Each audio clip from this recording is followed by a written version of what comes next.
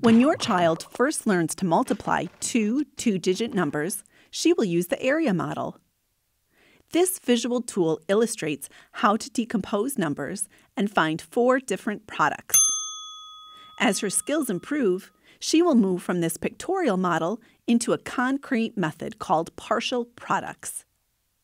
Using partial products to solve 43 times 56 looks like this.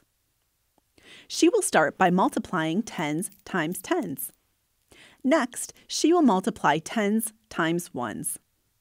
Then, ones times tens. And last, ones times ones. These are called partial products.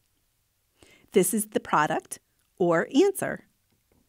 Using partial products removes the pictorial step, but places the same emphasis on the actual value of the numbers being multiplied. By the end of 4th grade, your child will use the standard algorithm to multiply.